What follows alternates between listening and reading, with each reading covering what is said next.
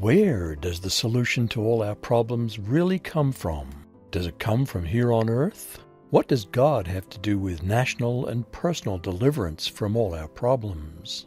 Let's understand the political implications of Palm Sunday. Let's look at Mark 11, verses 1 through 11, and the only place to find true salvation. Imagine for a minute a grand parade. It might be one of those that celebrates military might with tanks and rockets. It might have brass bands, flags waving, and marchers goose-stepping in rhythm, with a dictator either clapping from a grandstand or even at the head of the parade. Then imagine, sometime later, a mock parade with a popular religious leader riding a donkey, and instead of flags, people waving palm branches. That's what Palm Sunday is all about. It mocks and challenges this world's pride and arrogance. We often think of Jesus riding a donkey as religious, not political, but we forget the implications for Caesar, Pilate, and Herod. In Mark 11:2, Jesus told his disciples, "Go into the village opposite you, and as soon as you've entered it, you'll find a colt tied, on which no one has sat. Loose it and bring it." He was preparing a mock political parade. It's not the church's job to tell us which side of politics to vote for, but the church does have a job in politics, as prophet to all sides of power. And sometimes prophets mock governments, which puff themselves up and pretend to have the answers. Human efforts always fail. Behind the scenes is a hidden spiritual kingdom with humanity's only hope, true salvation. In Mark 11:9, people shouted, "Hosanna! Blessed is he who comes in the name of the Lord," from Psalm 118, verse 26. What's the meaning of Hosanna? It's a combination of two Hebrew words, Yasha, meaning help or save, a root of Jesus' name, and Na, meaning please, or we pray.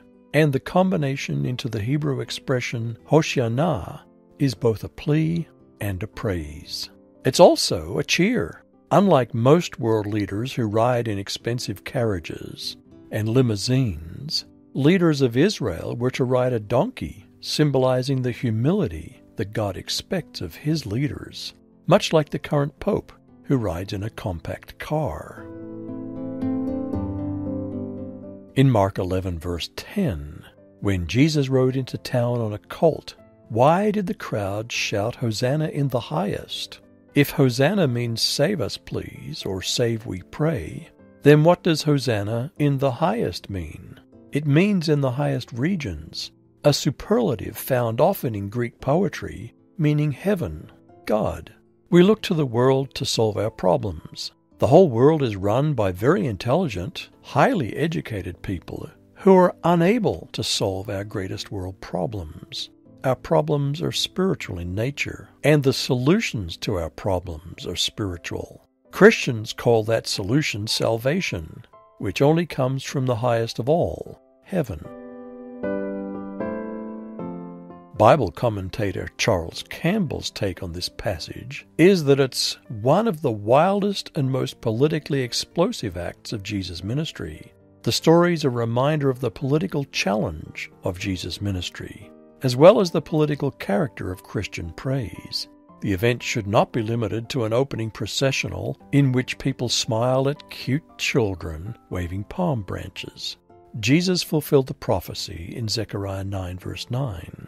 Passover, our Easter, was a time when Israel remembered being freed from slavery in Egypt.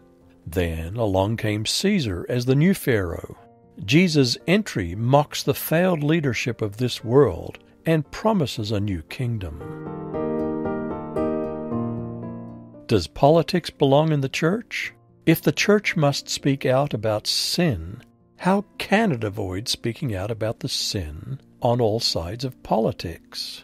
Christians unite when we realize that shouting Hosanna in the highest is very much a political statement. It means that we haven't fallen for the lies of this world. and believe that our salvation comes from only one place, heaven.